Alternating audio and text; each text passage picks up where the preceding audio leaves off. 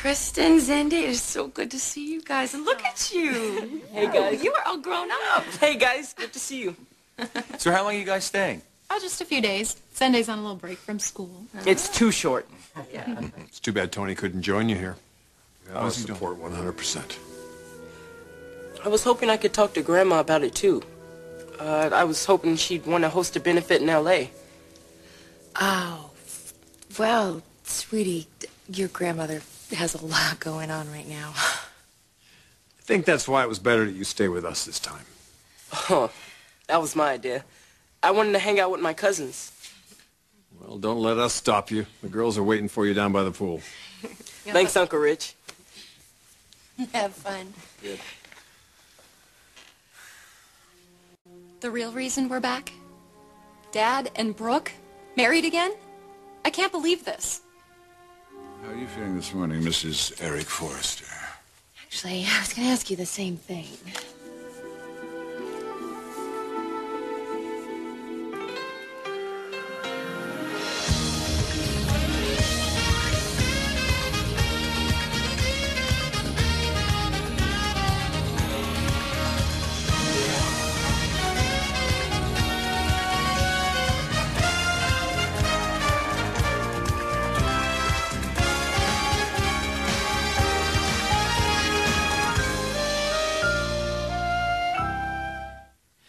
Well, you better than anyone knows what she's done to us. God. Seduced both my sons and my husband. I mean, she's humiliated me.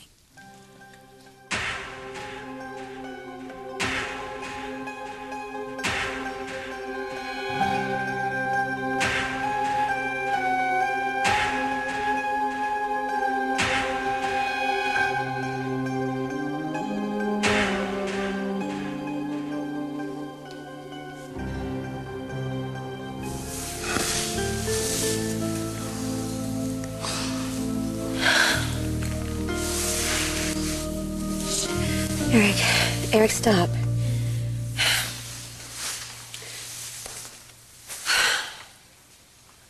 I'm sorry. It's not you. It's Nick. He's still with me. I just need a little more time. Yeah, and I swear. Please don't be upset. I'm not. Not upset. A little breathless, but I'm not upset. It's okay. Eric and I are married. Oh, please don't cover up because of me. Don't be embarrassed. That's your uniform, isn't it? Gosh, I'm surprised you don't have your name stitched right across the top there. What I do in my bedroom with my husband is none of your business. What do you think? I mean, that you're making some great, noble sacrifice? That it's going to make you a wonderful mother? Eric and I both agree. Eric and you, the fashion duo. This humiliation, this degradation right in front of my doorstep. We didn't know. You didn't care. Eric didn't want to hurt you, Stephanie. He's doing something to help his daughter. I know why he walked away from me. I don't blame him. I've done some terrible things. Look at me lying about dying. Having my grandchildren right there, right next to my deathbed, scaring them to death, and the whole time all I could think about was getting rid of you. For years and years and years, that's all that's in my head, getting rid of you. I'm spiraling out of control. I don't know who I am anymore. I don't recognize myself anymore. I don't know what I'm capable of. I don't understand the things that I do. I don't know the things that I'm capable of doing. Don't. I used to be rational. Stay back. I used to be a sane Stephanie. person. I did, but Stephanie, not anymore. please. Not anymore. Stephanie. Stephanie.